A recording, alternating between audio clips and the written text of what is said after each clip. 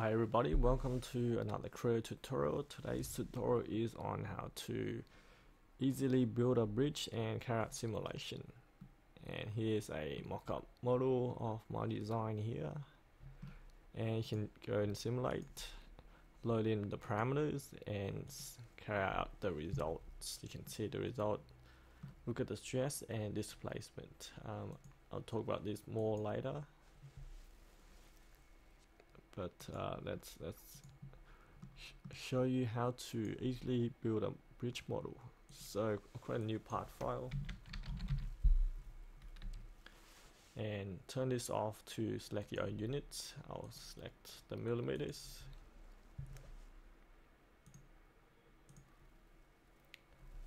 Okay, so basically go sketch and draw your bridge. You simply just need to draw the skeleton. When you draw the first line, make sure it's to the right size. This is helpful to set your bridge to the right size. Put a center line.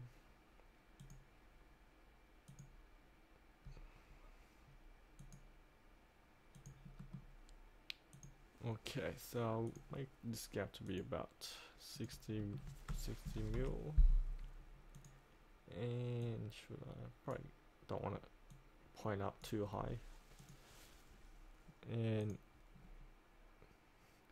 draw a support member at the center lines. And I want to select the center point here. What I can do is just delete these ones and put it,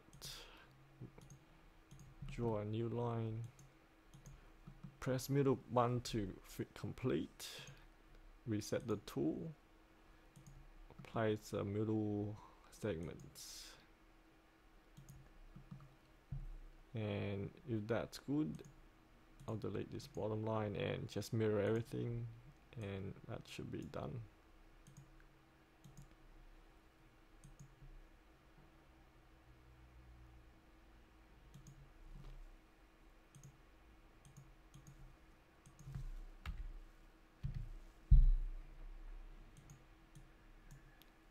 Click OK and we have our sketch. Alright, to quickly really create your bridge model, simply just use the sweep.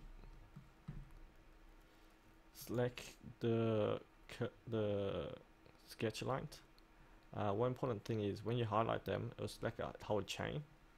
To select the particular line, you just tap right click to query select and go through select different things. So I want to select that segment only, and I can go ahead create the section for the sweep. I'll use the center rectangle and make the two sides equal and click the arrow, and I'll set this 10 mils cross section. Alright, what's really handy is you can copy and paste. You simply just select this feature, click copy, paste, select the segments and click OK to paste your segment. Remember to tap right click to select the right segment. So press Ctrl V and we can just paste this in. Pretty simple.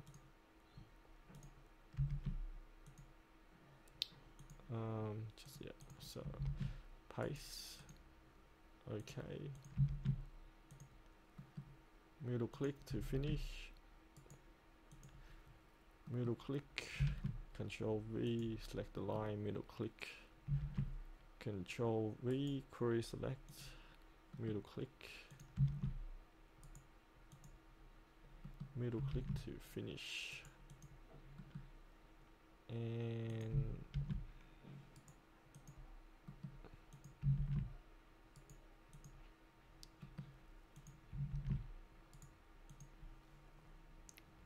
let's try that one again. So Control paste, select that segment only, click that 3 times, make sure it's selecting that, and just be aware we can drag these square points. I'll drag this one up so it's closing the crack, and I left these two lines at the end.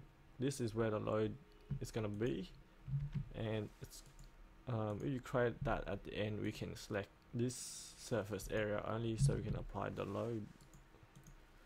But let's finish that. Alright, you just gotta fix two things on the bottom right here. There's a gap there. We can fix that by go edit definition and drag the square. You can drag the square points to move it, and also enter the extend value, so make that 5 to cover the gap. Let's do that again over here. Right click, edit definition, put 5 at that arrow here, and we have our model. There you go. So copy and paste, it's really handy, and we can go to do the simulation now. So get an application, simulate. The full version of simulate, you gotta pay for that, but there's a Lite version, and with the Lite version you can't do these things, but there's a guide that lets you quickly assign parameters. We can give it a material, click assign, click more. We've got wood material here, but it doesn't seem to work, so I'll just click acrylic, add it, and convert the units, click OK. So that's acrylic. Alright, constraints. Constraint is how your model is held down. Alright, so we have a model here. I'll constraint, turn on constraint, and this one's mainly useful. Click on that, select the surface. You can select edges, also points, but we'll click fix. You can set it to fix or move freely in the X, Y, and Z. So keep all fixed on that side, but on the right side, I'll make a bit different. On the right side, I'll let it move free in the X and Y. You turn on coordinate system, you can see Y is pointing up. Okay, so we'll fix on the Y direction, and that's good. Click OK. I'll apply the load. Load is basically the force. Apply the force and basically select your surfaces. And here you basically enter the values for the force. You can switch it to newtons, so I'm going to use newtons, and I'll apply about 20 kilo. 20 kilos times gravity is a newton, so 20 times 10 is 200. You can click preview to see that it's pointing down. Click OK, and analysis, run the analysis. It'll take a few seconds to analyze that, and then we can check the results. And here you go, this is the result. This one is just a simple graph representation of how it moves. It's not a exact thing, but what's handy is that you can see how it's performing. One important thing is its stress is measured in kilopascals. What you can do is change the unit to fix that up. So I'll just go out my model, and to change your units, just go prepare model properties. You can change your units here. I want to set it to newton, so I'll go set, click OK to convert, and go back to my simulation, and just make sure you check the load. Should be newtons. Yep, it's newton. Carry out your analysis again, and check your results. Now it's in megapascals. So with that done, you get your measurements. If you go on the internet, look for mechanical stress properties of material, and you can find ultimate stress. So you see that glass steel has about 340 to 1900. Pine material is 50 to 100. That's the ultimate stress. So you want to keep the stress well below that. And so we can look at our model, and you can see that. Let's have a look at where the blue lines are. I'll go full screen, and you can see that blue areas are over here, and it's getting a stress of about 4 to 8.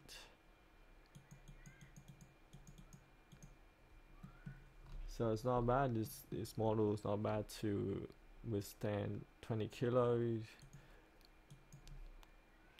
This map is the displacement map. Will tell you how much movement it's gonna be having. So it's in millimeters. How many millimeters at what point has the most movement. And this one's interesting. You can see the direction of stress, and the big arrows are the major stresses at the higher values. But what you can do, you can clear your model and show maximum model stress. At this point, there's a lot of stress here. You can show or hide views here. You might want to hide Windows 1 and 3. You can edit the definition of the view. In here you can set different types of measurement. I'll switch to stress, click OK, and you can see that stressing over here. What you can do is you can go to capping of surface below, switch it to ISO surface, click apply. Now when you click dynamic, when we drag up and down, we can see where the initial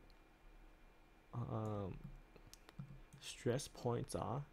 So the first and secondary stress points. So you can see the stress points are here and here, and we can go back and modify our model to fix that up. So that's a handy way to modify your model. Middle click to finish, click OK, show the other two views. But there you go, that's a very some useful techniques to quickly model your bridge and carry out simulations. That's all for today, guys. See ya later.